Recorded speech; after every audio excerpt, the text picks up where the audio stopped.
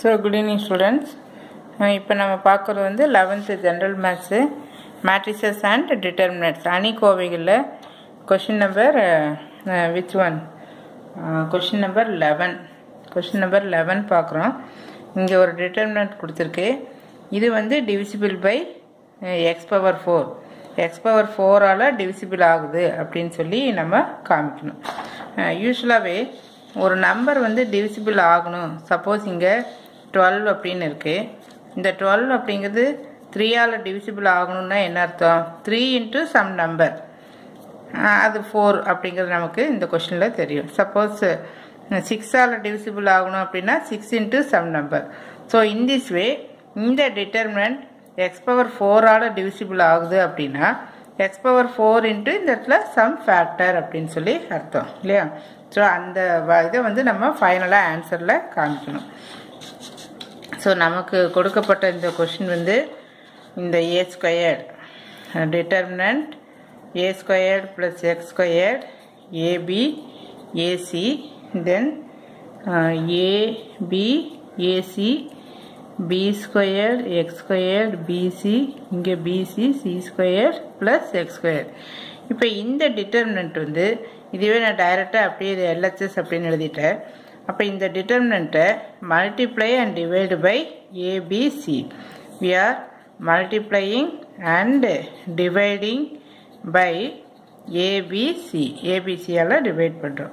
இப்போ இந்த ஏவை இந்த ஃபஸ்ட் ரோக்கும் இந்த பி இருக்கு இல்லையா, இந்த பி ஃபுல்லாக செகண்ட் ரோ, சி ஃபுல்லாக தேர்ட் ரோக்கு எடுத்துகிட்டு போகிறோம். ஸோ R1க்கு ஏவும் R2க்கு பியும் R3க்கு சியும் நம்ம எடுத்துகிட்டு போகிறோம். அப்போ அந்த மாதிரி கொண்டு போகிறப்ப இது என்னாகும்? 1 by ABC a into a cube a into x squared ax squared then a into the a squared b a into this one a squared c then b. இப்போ b வந்து இங்கே கொண்டு வரோம், ஒவ்வொன்றுக்காக எடுத்துகிட்டு போகிறோம். then a b squared b into this b cube b x squared b into b b squared c. Now take c. இப்போ என்ன வரும்? a c squared c into this b c squared c into this c cube plus c x squared. இது என்ன பர்பஸ்க்காகனா now you see c1. இந்த c1 பார்த்தீங்கன்னா c1 என்ன? காலம் 1. எல்லாத்துலேயுமே a காமனாக இருக்குது. So you can take a outside. Now you see column 2. இந்த C2 பார்க்குற. இது C1, இது C2, இது C3. இதில் எல்லாத்துலேயும் B காமனாக இருக்குது. So take B common.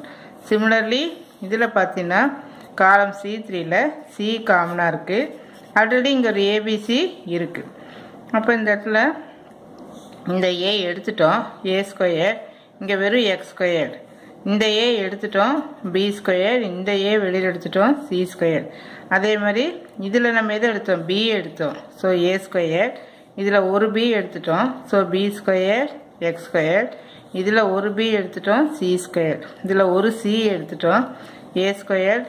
இந்த C போயாச்சு, இந்த C வெளியில் எடுத்துட்டோம், C ஸ்கொயர் தென் எக்ஸ் ஸ்கொயர். ஸோ இந்த டிட்டர்மினன்ட் இது என்ன ஆயிரும்? கேன்சல் ஆயிரும். இப்போ பார்த்தீங்கன்னா இந்த R1ஐயும் R2வையும் R3யும் ஆட் பண்ணலாம். ஸோ R இம்ப்ளைஸ் இந்த R1 என்னவா மாறுது? இது அப்படியே இது நம்ம இந்த ரெண்டும் எடுத்து அப்படியே மேலே ஆட் பண்ணுறோம். அப்போ என்ன வரும்? A ஸ்கொயர் எக்ஸ் ஸ்கொயர், இந்த B ஸ்கொயர், இந்த C ஸ்கொயர் இல்லையா? அதே மாதிரி இந்த இடத்துல நமக்கு A square B square X square C square. அதே மாதிரி இது என்ன ஆகும்?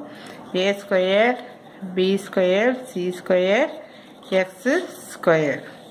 இந்த கீழே செகண்ட் ரோ வந்து அப்படியே தான் இருக்கும், no change at all. B square plus X square.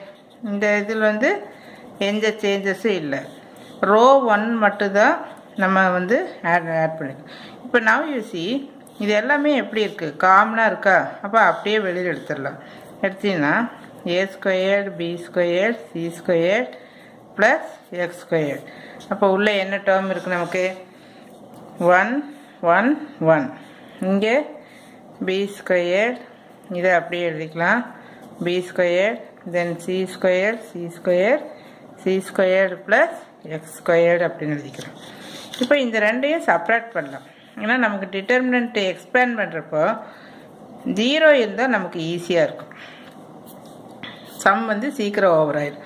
அப்போ இதை எடுத்து இதை மைனஸ் பண்ணலாம். அப்போ 1 minus 1 b squared minus b squared minus x squared c squared minus c squared. அதே மாதிரி இதை எடுத்து இதில் செப்பரேட் பண்ணு. 1 minus 1 b squared plus x squared minus b squared c squared minus c squared minus x squared. This you keep as it is. அதே மாதிரி தான் அப்படியே வச்சுக்கலாம்.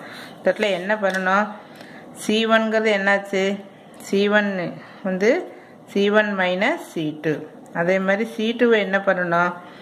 c2 minus c3 அப்படின்னு சொல்லி எழுதிட்டோம். இப்போ நமக்கு இந்த இடத்துல என்ன வரும்?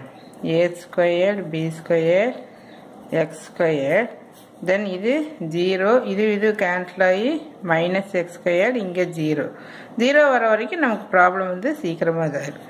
ஸோ x squared, இது மைனஸ் x squared, இது வந்து அப்படியே எழுதிக்கிறோம். b squared c squared plus x squared அப்படின்னு சொல்லி அப்படி எழுதிட்டோம்.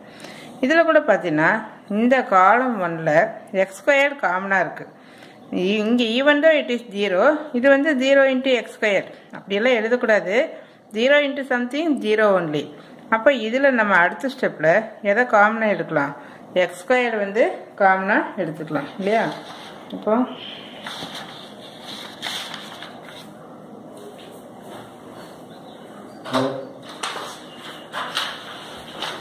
so from this you take இந்த இடத்துல a squared b squared c squared plus x power 4, then c1ல இருந்து நம்ம எதை காமனாக இருக்கிறோம்? ஒரு x squared காமனாக இருக்கலாம், மைனஸையும் கூட சேர்த்து எடுத்துரு. தென் again இந்த இடத்துல பாரு, இந்த இடத்துல from c2 again you can take x squared. ஏன்னா இங்கே எது காமனாக இருக்குது? x squared வந்து காமனாக இருக்குது. ஸோ இந்த இடத்துலையும் ஒரு மைனஸ் x squared அப்படின்னு சொல்லி எழுதிக்க.